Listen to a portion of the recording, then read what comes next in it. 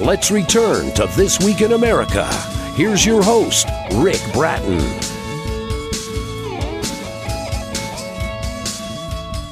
Welcome back, everybody, coast to coast, This Week in America. Legacy is a story of mankind's sojourns through history. It describes one man's incredible journey through several lifetimes, as far back as 1,000,000 years. His blunders, his triumphs, and many worlds and places where these experiences took place. 5 episodes, a 1,000,000-year-old romance, space battles, intrigue, interdimensional scientific and spiritual principles in life, today's false religious beliefs, and other secrets exposed in detail. Described as a must-read for every truth seeker, a novel 30 years in the making. The Legacy series author is Robert Maxxim, and it's his incredible journey through several lifetimes as far back as 1,000,000 years. As a child, Robert experienced several sleep-time visits to other worlds and witnessed countless alien craft. These experiences continue to date in both wake and sleep states. Robert has spent over 40 years studying science, religion, and the science of life. He's back with us on This Week in America. Robert Maxxim, author of the critically acclaimed Legacy series, making a return visit. It's been too long since we've talked the last time. Robert, welcome back to the program. Well, thank you for having me back on the show. Oh, always. And we're settled now in our new location. You're settled in yours, so we should be able to do this on an ongoing basis here. A lot of exciting things happening. Talk about Legacy. As I was describing it, I'm thinking, this would make a great movie. Well, that's actually something that very likely could happen. Talk about that, because I know this is a dream of yours and it's getting closer to reality. Well, I was surprised when I had a phone call from a company in Pennsylvania, and they said, we're going to have a book show, and we like your book, so we would like to showcase it for free, because there's going to be a lot of movie producers and representatives going through the convention that we're going to have. So lo and behold, 2 days after the convention, I get a phone call from them, and there are 3 movie companies that were interested in the book. So immediately started the process of putting together documentation, pictures. I have all those pictures and movies. They fall in love with it. They want to make the movie. So I'm now in the screenplay facet. The screenplay would take anywhere from 4 to 6 months to complete. And once it is, and with a book review, it will be up to the production company. And I think it's going to get off the ground. There will be a movie for sure. That's so exciting, because we've talked about this in all the years that we've done programs, that was sort of the ultimate goal for you and for Legacy fans. This would make such an excellent motion picture. And it looks like that's going to happen, and we'll give you information throughout. In fact, if you go to Robert's website, which is rgaetan, GAETAN.com, you can follow along the saga. You can follow him on Facebook as well, and all those links at our website, thisweekinamerica.us. On the program, as we always do, we take your questions. We encourage questions for our next visit with Robert. So if you go to our website, the comments, you can ask a question. You can go to Robert's website and do the same. Robert, it's been a while. Are you ready to get back in the saddle and answer some tough questions here? Got some good ones tonight. I'm looking forward to this. Absolutely. Let's go. Let's do it. Question number 1. You said death was an opportunity, but we are taught to dread it. Explain. Well, death is not what most people think it is. We come here to feel our lower nature and educate it. And then we leave to receive higher learning, and then we come back and continue overcoming it. That's a process of reincarnation. So this is just what we're experiencing now. It's just one of thousands of living dimensions in our soul, and it's not necessarily the highest one. What that entails is that during death, we actually join with other levels of consciousness and carry out with life until we have to return and take care of this level again. So imagine that, because I've had several death experiences in this life. I've had actually 3. So most people wonder, well, is life continuous? Well, yes, your consciousness continues. The body sleeps. The mind is still awake. You can see everything. To cut it short, because I know that there's a lot of questions, consciousness is able to incept everything that happens during that travel up to another dimension, through the tunnel, through everything. This is necessary so that we can evolve, like I mentioned, this lower level that we have. At these different dimensions, we have lived before. So we have lived in this physical dimension many times. We have lived in this higher spiritual dimension many times. As a matter of fact, most of us live under 100 years in this dimension. But what most of us don't realize is that the majority of living happens in these spiritual dimensions. Where do you think that we go when we sleep? We're not here. We're outside of this body. So already 1/3 of our life is not spent here. In a spiritual dimension, you could spend 1,000 years before you return. So where do we live the most? Not here. Where's our real life? Up there. Interesting, the comparison between sleep, which I never looked at it that way, and death. Interesting. Robert Maxxim, our guest on the program, he's author of the Legacy series. We talk so much about it, and I want to make sure that you go to Amazon, you go to Robert's website, get all the information, and enjoy the Legacy series. Hopefully you'll be able to enjoy it in the theater near you here at some point coming up in the immediate future. Question number 2 for Robert in our program tonight. The program is This Week in America. Is our journey here better and more successful if we are in an organized religion? It could go either way. We must depend directly on God and being sincere. We should not depend on another man's word or beliefs. What if they're wrong? Religion interprets and limits your understanding of God and creation for you. That's what religion means. It's the belief of a group, so it has to be limited. They tell you what to believe, and your only choice is to take it or leave it. Religions also will set you apart from the rest of other beings and beliefs, instead of teaching to tolerate and unify with these other beliefs. Now, to put this into perspective, this is just planet Earth. We have 43,000 different Christian beliefs.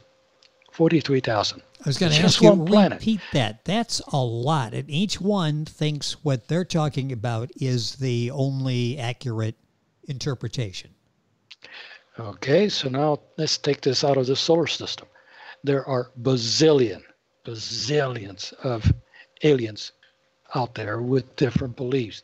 So those beliefs are not in tune with our religion, for sure. So just take a look at the scope of how much we're isolating ourselves by just being stubborn that we have the truth. Didn't Jesus say to pray in the closet of your own soul? Didn't he tell us to love ourselves as our brother? If you go pray in a public place and think of your brother as being lost or evil, and that you must convert him or her because they believe different than you do, are you then not violating Jesus' commands? Now, if so, are you saying that you're better or worse off in a faith if you're subconsciously sinning in this fashion? Is that really being more successful? No, not really. Remember, no sin is higher or lower than another. So wherever you are, whatever you believe in, we're prone to error, and there's no belief that will make it any better unless you practice sincerity with yourself. The only way to eradicate error and eradicate sin is to I could put it no better way than to say this: mind your own life and know exactly what you're feeling, what you're thinking. Don't worry about the other person. You got plenty to deal with yourself. So sin is what you make it. Sin is what you have inside. Get to know it. Get to conquer it. Nobody, no belief will take that from you. Only you can overcome that. Robert Maxxim, our guest on the program. We're taking your questions. You can go to our website, thisweekinamerica.us, and submit those in the comments section. Robert's website, rgaetan, GAETAN.com, a place there for comments and questions. You can ask a question as well, and we will address it on the next program. Next question, explain more about the role of past lives on the current one.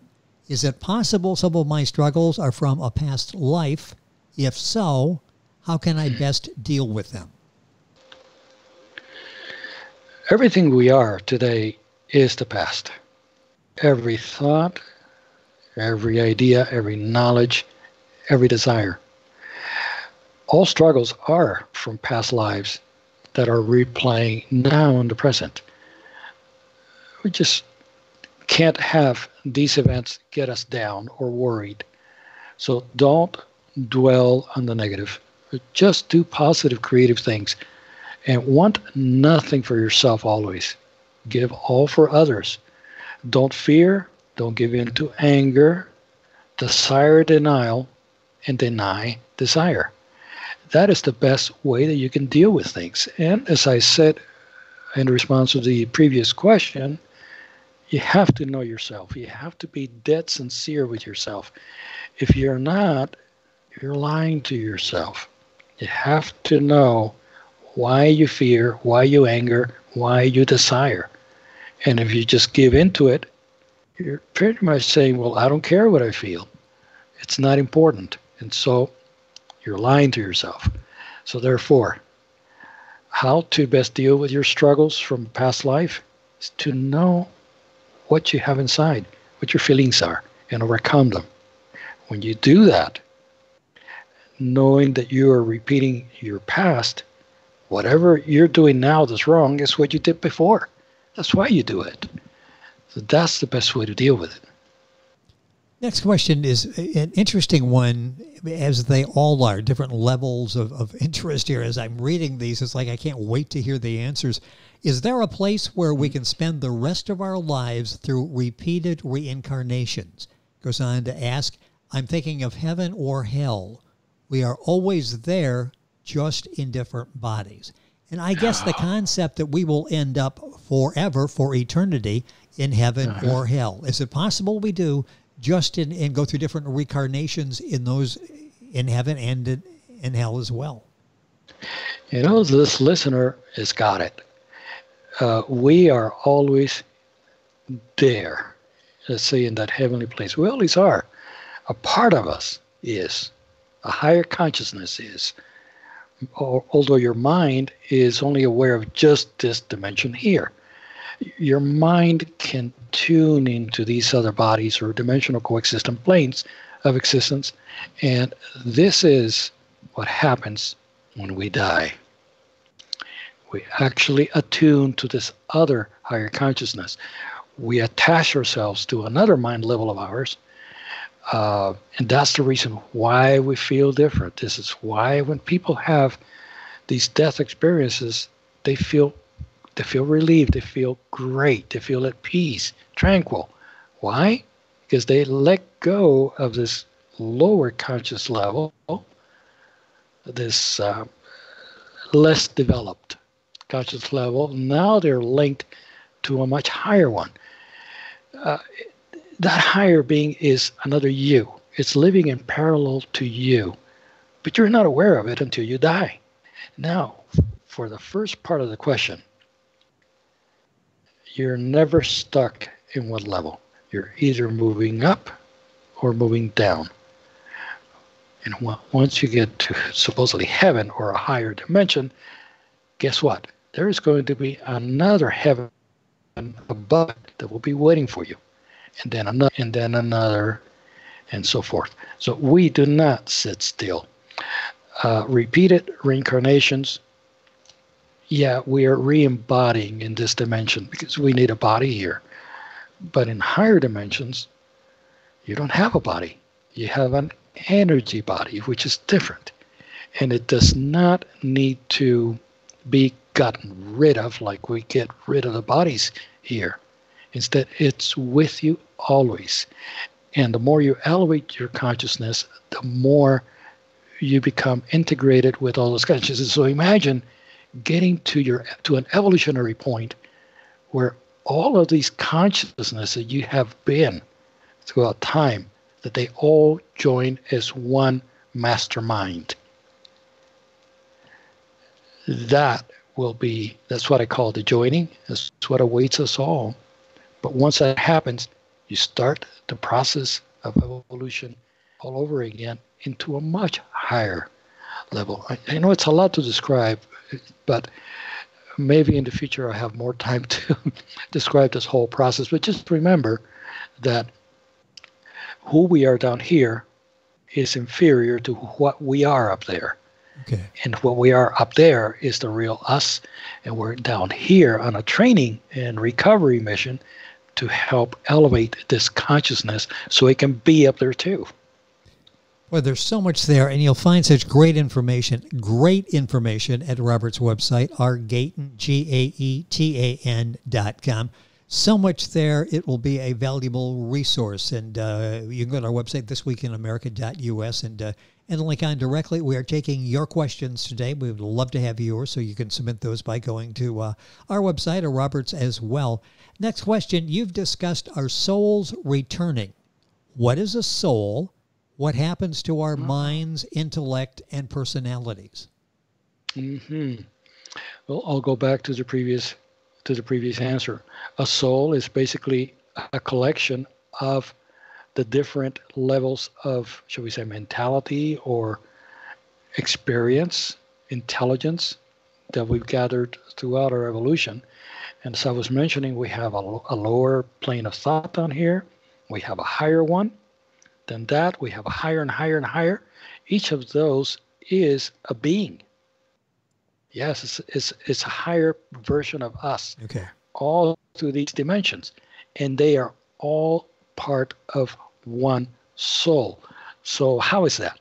You have one soul and many versions of us inside of it, like a layer cake. That's pretty much what it is.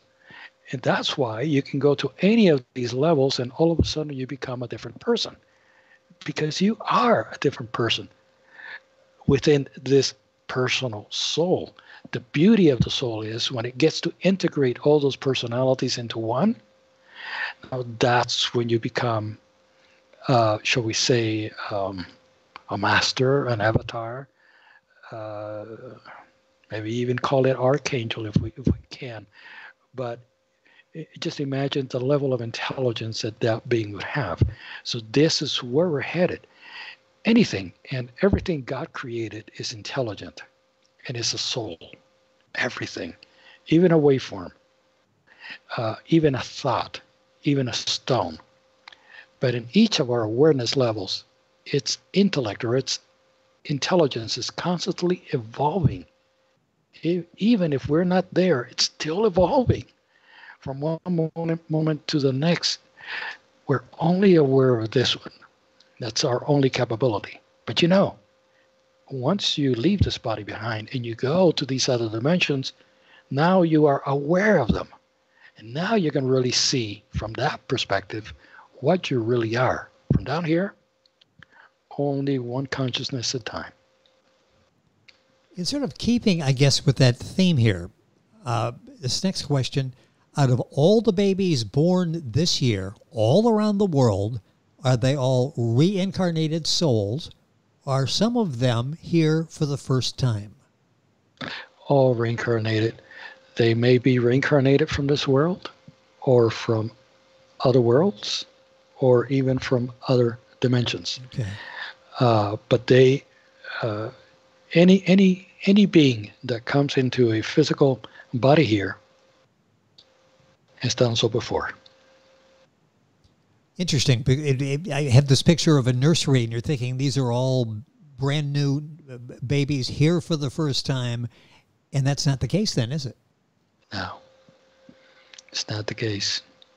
Okay, I pause here to absorb some of the information I'm getting, as the people at home are probably doing as well. Past programs that we've done with Robert, you'll find on our archives at thisweekinamerica.us, and the podcast, and you'll find them on YouTube and the past videos as well. What is the significance of what appears to be the government acknowledging the existence, or at least the possibility, of visitors from other worlds? Well, they're working a very fine line, because they have a deal with specific aliens already, and the best way to keep it a secret is to say that they don't exist. That's really what's going on. Now, you've heard about this huge disclosure phenomena, disclosure movement, forcing the government to disclose. You know, a lot of that is vented by the same government in an attempt to thwart using reverse psychology, and the fact that the government is aware and in a deal with these aliens. So that's the best way to hide it, is to make people force it open. So first you say that they don't exist. Then you flip and say that there are strange craft around, but then you come back with something else to cover yourself up. And the story just keeps changing and changing. I'm going to be giving a conference February 8th in the LAX Hilton coming up. And that conference, I am going to show stuff that most people haven't seen. Pictures of UFOs made in the USA. Also have pictures of aliens. A lot of stuff has been hidden, but there are specific channels where you can get this information. There are a lot of amateur video takers who have taken it, and once I release the stuff at LAX Hilton, the stuff is going to hit the news. We'll be watching for that, and that reminds me, Robert has so much going on. We talked about the movie, and we'll touch on that again, but you do seminars literally around the world. You've got the one coming up you mentioned at LAX. Any others coming up here in the next several months? Yes, I have appointments in Florida. I have appointments in Canada, in Spain. I have another one in Australia coming up. That just about takes care of all of my work vacation days. I was going to say that's got to wipe out the calendar for 2020. Yes. I can't take any time off. Well, and a lot of those you can't do in a weekend either. So you do need some time off to travel and prepare for that. So, and again, you get all that information at Robert's website, rgaetan, GAETAN.com. Do you believe in God, a supreme being, the creator? And what are your thoughts on Jesus Christ? That was a tough one.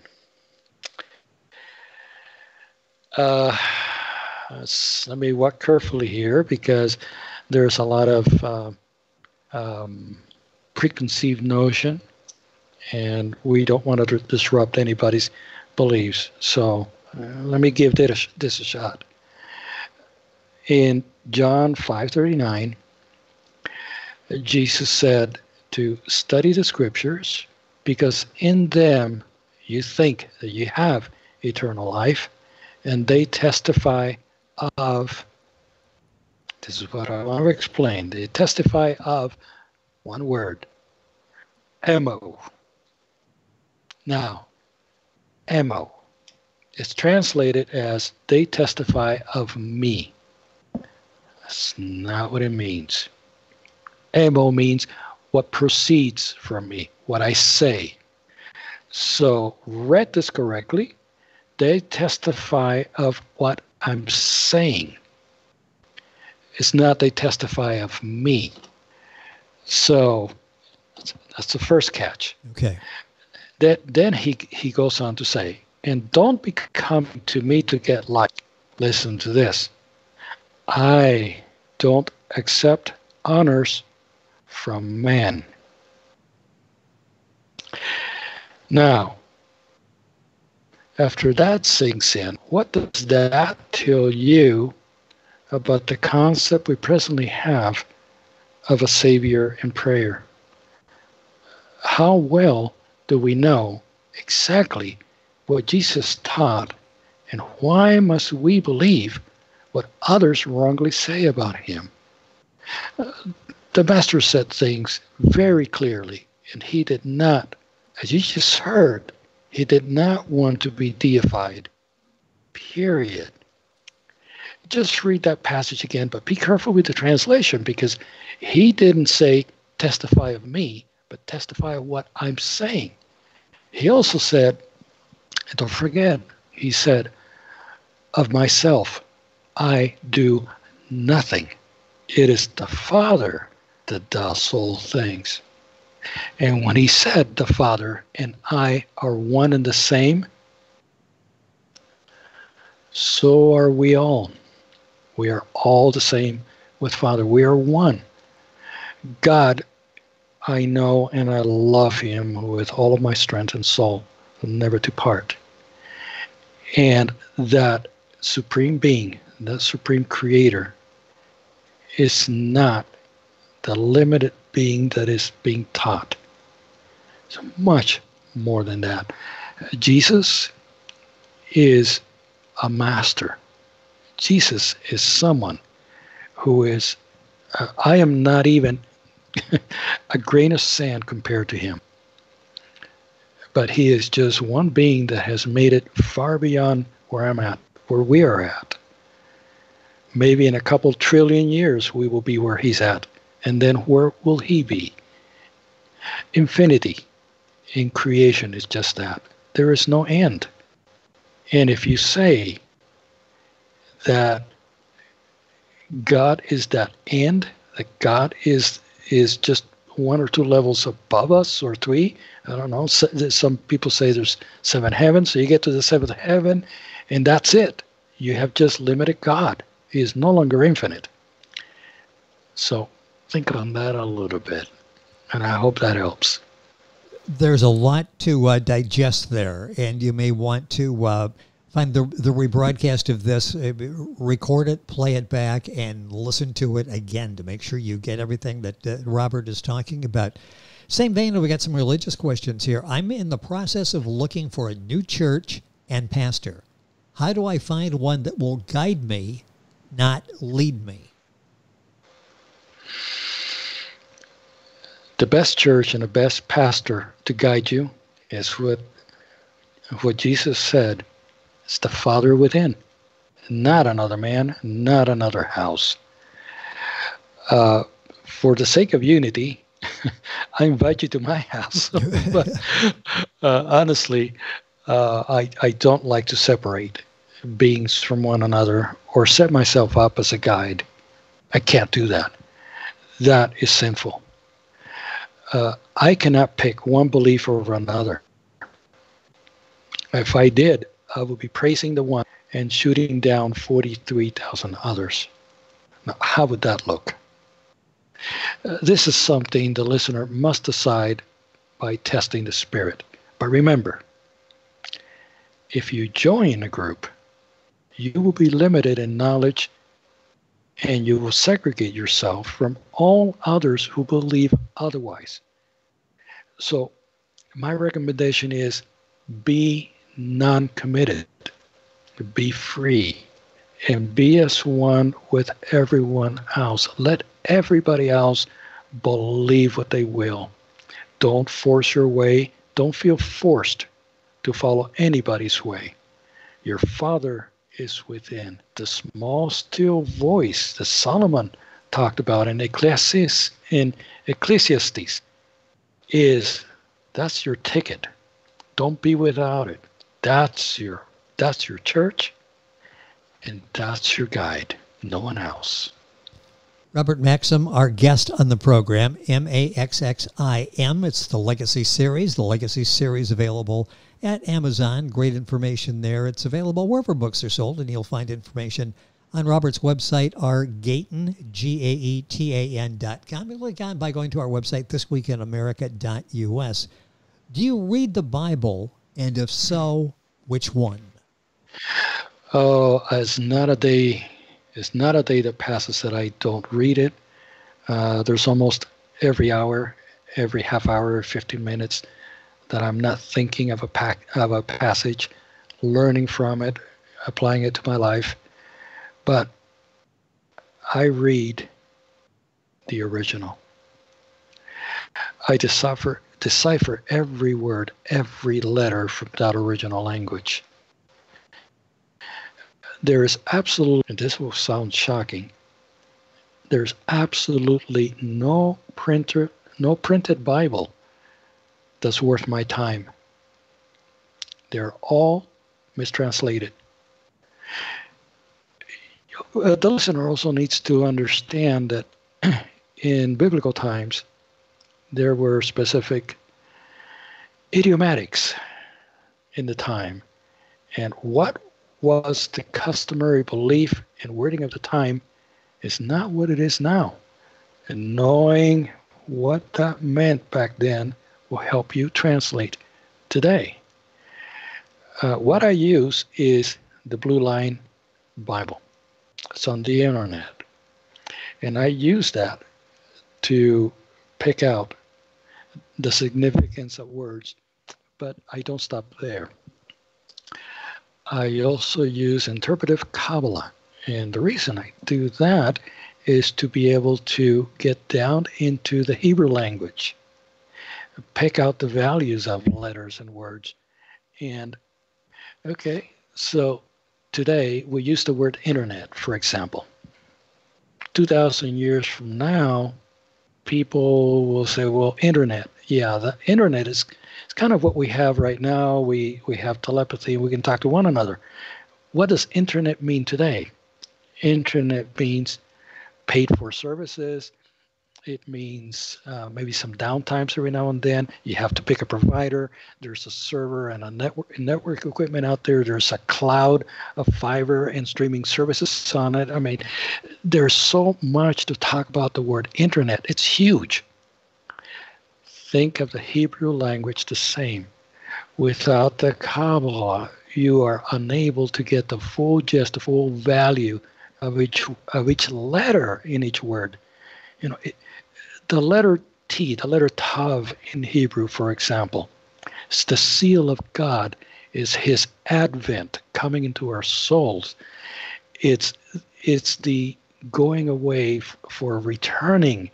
It is literally reincarnation. It means you die of this world. You live in a higher fountain of knowledge, only to return. That is just one letter. So now put that letter with the significance of every other letter, and what do you have?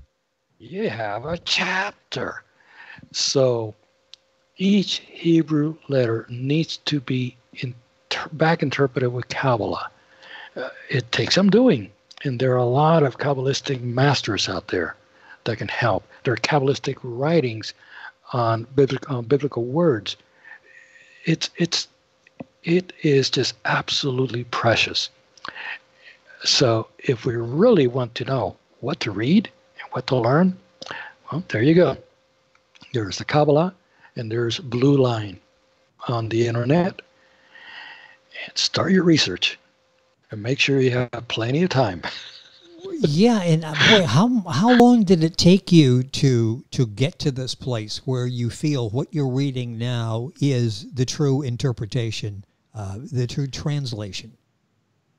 Well, I started my theological studies back in 1982. So I have been learning all these things since. So it has been almost 40 years. I started getting a much better understanding of this 20 years later.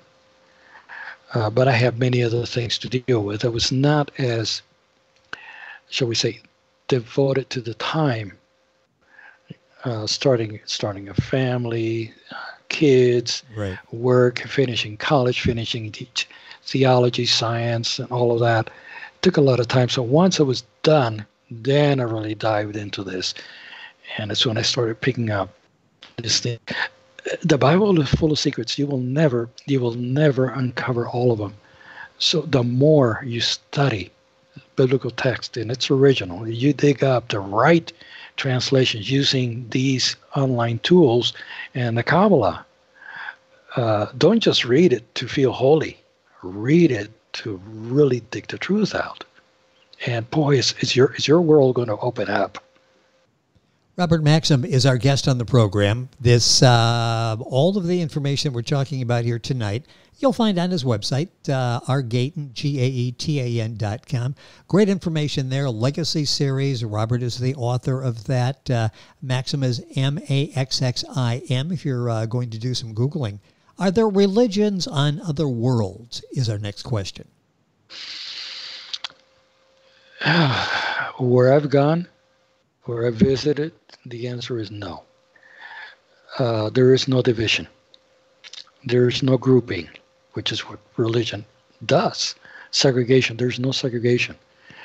There is, shall we say, a devotion. There is a love and respect for God. And that starts with every being's heart. How sincere are you about what you feel and about your love for the Creator? That's it. That's the only belief there is. There are less developed worlds where, yes, there are religions, there are beliefs, indeed, but they are at our level of development. Worlds above us, no. They have an understanding of God. They don't believe in God. They know God, and they can see it with their instruments, literally. So proof is in the pudding, and they have the proof, and they know, and that's what they're trying to share with us. Next question. We talked often about this. At a young age, you had the visions, you had the trips. When you told your parents that, and let's go back, how old were you when you had the first visit?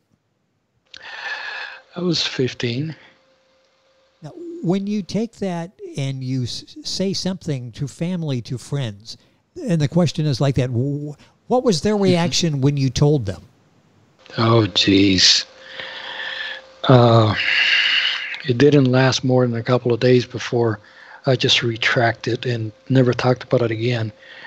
It was a horrific experience. Not only disbelief, but ridicule.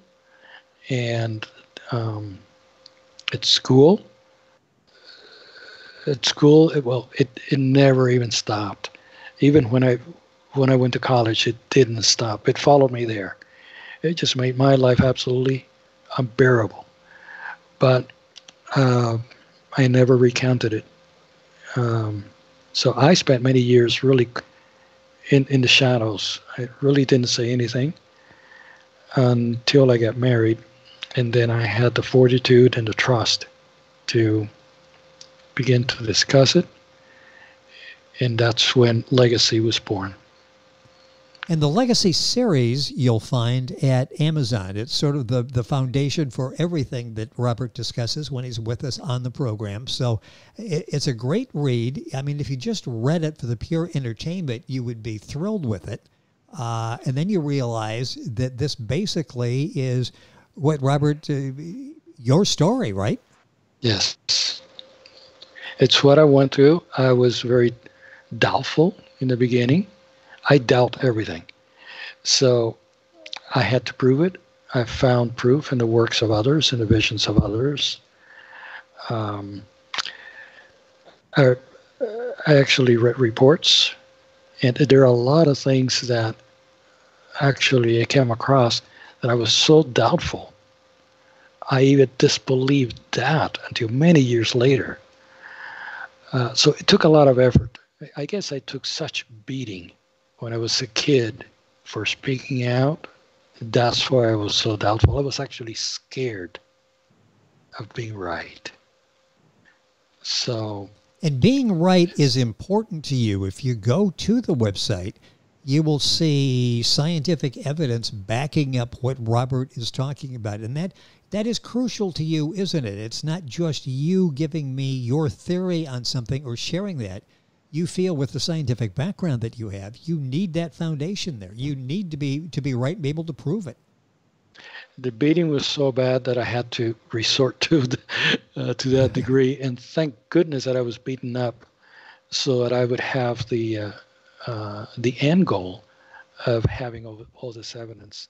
Otherwise, I would just be like many other individuals, just talking and not proving. So they turned me into a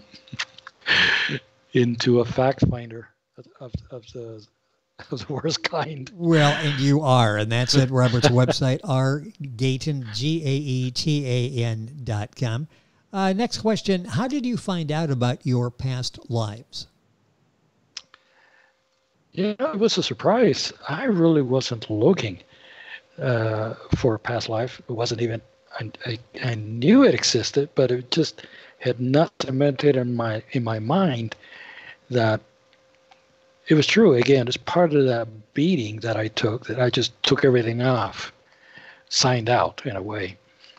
But it was when I was 18 years old, actually 2 days after my birthday, that I had my first past life vision. I didn't even ask for it. It just came. And then in the days and years after that, it just kept coming and coming and coming. And I didn't ask for them. It just, boom, they were there. So I started writing them down, and they became a legacy. They still continue to this day. But something changed, Rick. About 5 years ago, not only could I see my past lives, I began to see the past lives of other individuals. And there are incredible testimonies of individuals who have, they have confirmed. It has struck a chord. There have been healings from the past life readings. I'm not saying that I'm a reader. Like Jesus said of myself, I do nothing. This just comes. So people have to realize that they are, every one of us is a channel. You're either channeling your negative emotions from this plane, or you're learning to open yourself up to sincerity, to listen to a higher intelligence that can guide you and can show you these things. So that's where it's at. I'm sure that that's what the listener was trying to get to.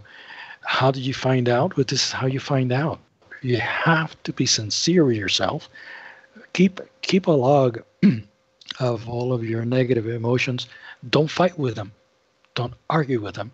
Don't feel bad about them. Don't beat yourself. Don't call yourself a sinner, an incompetent sinner. No. That's what you are. You have these emotional tendencies from other lives. They're there. It's like a closet full of dirty laundry. You're not going to snap your finger and the laundry is going to get done for you. You have to launder it yourself, iron, and put the clean clothes back up. So you got to take a look at this past. Don't be ashamed of it. It is what you are. And if God is not ashamed of you and doesn't condemn you, why should you? So that's the first thing you have to overcome. Once you treat yourself with love like this, and you understand and you learn of what you are, then what's left? What's left is that your guide, the Creator, will start talking to you and will start showing you these things. Will start giving you astral travels. Will show you your past. Will show you the past of other people. Will show you secrets of the universe, science, all kinds of stuff will come to you. There are no secrets. If we go back to Ecclesiastes, there's nothing new under the sun. There's no secrets in the universe. The only secret there is what you hide from yourself. You keep it secret because you're afraid of it. Don't be afraid of what you are. Dig it up. Put it in front of you. Look at it. But look at it with love, because what you are, you made. Nobody else did. It's your child. It's just like a child. If you have if you have a son or a daughter and they're naughty, what are you going to do? Are you going to put them in a torture chamber? Are you going to strike them into compliance? Or are you going to use your best love and intelligence to make sure that they grow up to be responsible, sincere, helpful citizens? The same way you treat your children is the same way you have to treat yourself. So don't forget the golden rule. Love yourself as you would love your neighbor, and then love your God with all of your strength, heart, soul, and power. There's the formula. Robert Maxxim, our guest on This Week in America. You can listen to this podcast, all of the other shows that we did with Robert as well, by going to our website, thisweekinamerica.us, YouTube as well. You can direct link by going to the videos tab on our website, thisweekinamerica.us. So if you're listening on radio or streaming this, you can actually see the video by going to YouTube. Time left for a couple more questions. When Christ died and rose from the dead, was that a miracle or a near-death experience? It was more of a near-death experience. And biblically speaking, note that after death had transpired, and this can be clinically proven, Roman centurion came over, stabbed his side, blood and water gushed out. Now, is that possible from someone that has been dead for several minutes? Not to the degree that's described there. So, let's think about that death again. Blood begins to cauterize, begins to get cold in the body. Fluid from the lungs, yeah, it can collect, but as far as blood is concerned, we have to look at medical transitioning here to understand that what we term dead is what people saw. But really, what we're dealing with is a near-death experience. Boy, that's interesting, and there's so much there to digest, as with so many of the questions. And an excellent group of questions, by the way, submitted by the listeners and the viewers, and we encourage yours. Go to our website, thisweekinamerica.us, the question tab there, the comments. Please submit a question for Robert. Go to Robert's website and do the same. Question, how long is there between lives? Who and why determines when we return? It could be days, could be months, could be centuries. Your higher consciousness, the one I was describing as a higher level of intelligence, that's what determines when you return. They know when would be the best time. There would be people in the time that you related to in the past, so you can relate with them again, the choice of parents, the association you're going to build there, the events that are going to be happening in the world that you need to experience. This higher intelligence knows that. So it sets up a return trip when all of those conditions are prime for your return. Robert Maxxim has been our guest on the program. Boy, the time has gone by so quickly. Wanted to leave a couple of minutes here at the end where we can talk about some of the exciting things that you've got going. Let's talk about the movie again. And is there a way that we can follow along so we understand what's happening, the progress, and a way that we could participate to be supportive of the project? Oh, thank you for saying that. As a matter of fact, yes. There is an expense to creating the screenplay, and of course I work for a living. So it is very difficult to spend tens of thousands of dollars on screenplay development when you're kind of paycheck to paycheck in a way. In real life, yes. And I'm trying my best to fund myself, but I am putting the word out there that indeed I need help.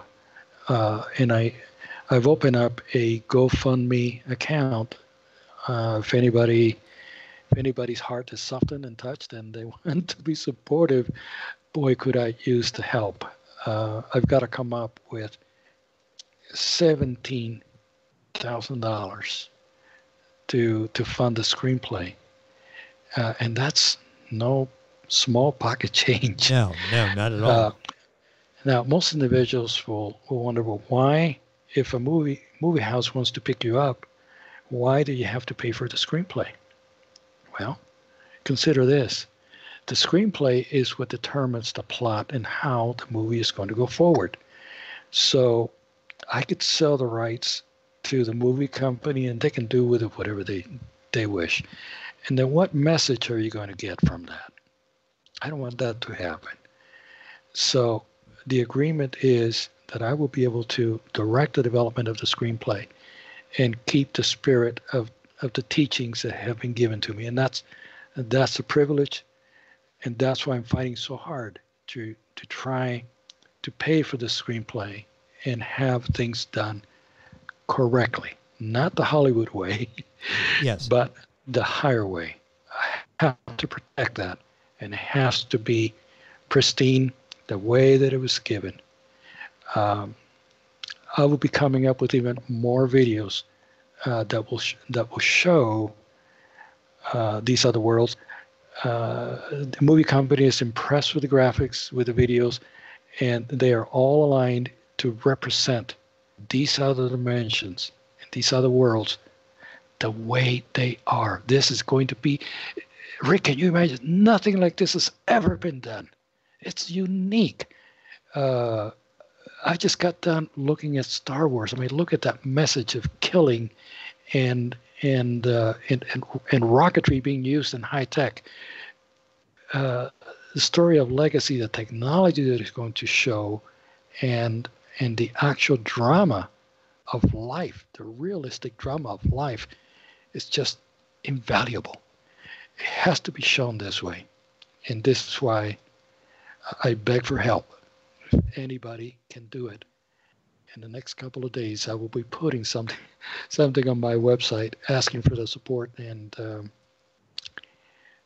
trust me that if you put your name down, I'll make sure it goes with the movie. Well, you know what can happen is donate it. yeah, you see that you hear this so often where someone sells the rights, they're totally disappointed. It's not at all what they had in mind creatively. With what you're doing, it's creative, it's philosophical, it's on a whole number of levels. So this way you have control. You are actually, here's the screenplay. I did it, I paid for it, here's what I want. That is correct.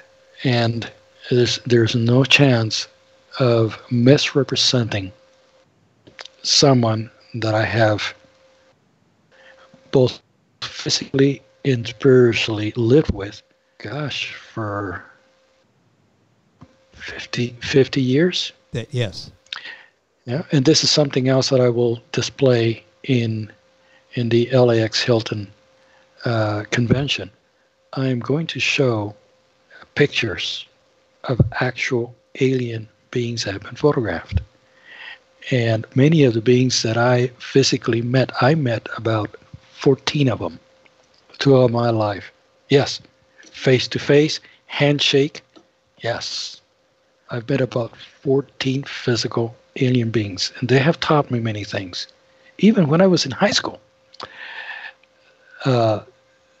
If you attend that conference, you will see pictures of literally beings that look just like them.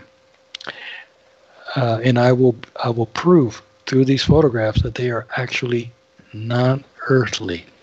So don't miss it. If you are in LA and you can attend the LAX Hilton on February the 8th at 6 p.m., look for Robert Maxxim. The title of the presentation will be What NASA Hides. Ooh, I like that. Got my attention right away. And you know, I was an intern in NASA for 6 years, so I will be showing a lot of stuff that I pulled out of there as well. A lot of things that they hide and they have massaged and changed and erased and covered over. But that's not all. I will also show pictures from the European Union space program. And what about the Russian space program? Well, don't miss it. All of that information, dates, information, and believe me, if you're interested, jump on it now, because what you keep adding when you go to these cities, you keep adding extra little seminars because they sell out so quickly. So get information now, act now at Robert's website, which is rgaetan, RGAETAN.com. Robert Maxxim, our guest in the program. Go to our website, thisweekinamerica.us, and link on directly to get all of that information. Robert, as always, a pleasure. Great that we're back together here now. We're both settled and ready to go forward. We'll be back in a few weeks with another program. Thank you for being with us on the program. As always, it's fun. Thank you. My pleasure. Thank you. Thank the listeners. And my information is out there on the website. If anybody wants to be in contact with me, I never say no. And you can all check it welcomed. out. Check it out, and questions as well at either Robert's website or our website, thisweekinamerica.us. Our website, thisweekinamerica.us, and we're back in just a couple minutes. This Week in America is online. You can visit our website, thisweekinamerica.us. Scott Pinkerton, associate producer of This Week in America. Jay Anderson, segment producer. Ben Watson, webmaster. Otto Bechet, director of engineering and TV production. This Week in America produced and is a trademark of Blue Funk Broadcasting, LLC. For information on all of our guests and to listen to this week's show, our website again at thisweekinamerica.us. And I'm Sean Bratton, executive producer of This Week in America.